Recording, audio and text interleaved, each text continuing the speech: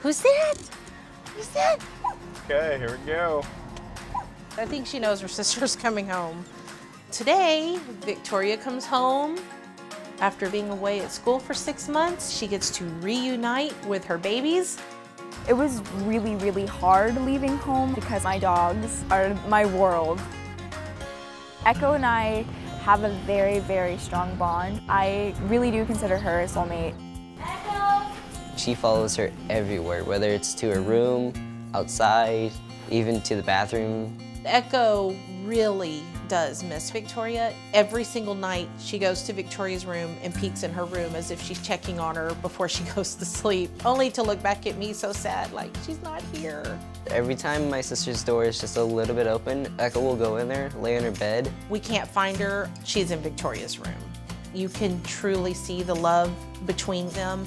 Every time Victoria comes in the room after she's been gone for a while, immediately the first thing Echo wants to do is roll over so she can get her Victoria belly rubs. That's like her favorite thing. Their relationship is super, super sweet. We had Echo for so long, just Echo, and then We had been looking into adopting another dog just to keep Echo company when we all are at work and school. when we met Toto, he was super shy. He was definitely afraid of people.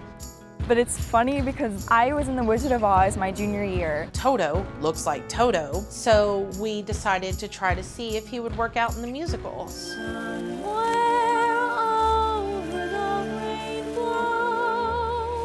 The second we brought him on stage with all of these people, he took on this persona of like a little movie star. The kids loved him, he loved them, he loved acting. He was so cute in the play. Feeling we're not in Kansas anymore. It was very, very sweet to see him with Victoria and how much he trusted Victoria. It was like it was truly meant to be. It is the best decision I could have made, but there have been some times where, you know, I've been down and just not having my dogs there. It's felt empty, but it'll make our reunion so much more special to me, and that's all I keep telling myself. I'm like, having that love again, it's just gonna like refill like that little hole in my heart.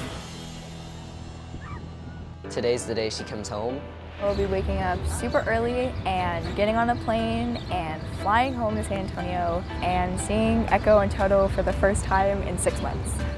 I am super excited for Victoria to come home and to see her with Echo and Toto. I get to have the sister that I've missed for all this time, and it's gonna be very emotional. You here?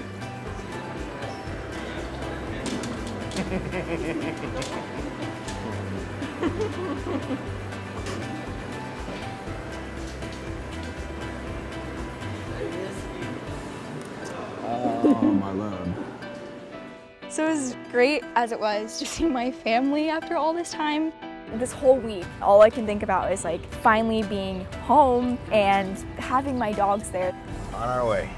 These are my best friends, and I've been away from them for so long. I've always been worried, like, oh, what if they forget me? Or like, they don't think I love them anymore, which is so silly. But it's so exciting to me that I'm gonna be home, because like, they're my home. Who's that? Who's that? Look at Echo. Hi guys! Hi guys! Oh my goodness! I told you they'd remember you. Jones! Aww, it's Dorothy. She's smiling! Oh, you're so cute! You're so pretty! Oh. Yeah. That's what I missed. Yeah.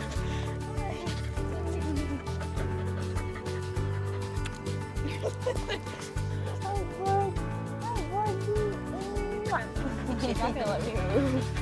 I don't know what she's doing. Making up for lost time. Are you glad to be home? Yeah. It's funny how it's as if a day hasn't passed. Their sister's back, Victoria's here, they get to give her love. She's gonna stay by your side like, I know. for days. Missed you guys. Rekindling with Echo and Toto, it was such a fulfilling moment. My dogs are my soulmates. I've had Echo for 9 years now, and I think we have grown together. And with Toto, seeing him grow from this super apprehensive, shy, scared dog into somebody who's just so loving, that's so beautiful. When you have that connection and that bond, it's unbreakable. And knowing that I have an unbreakable connection with my two dogs, what better of a feeling, you know?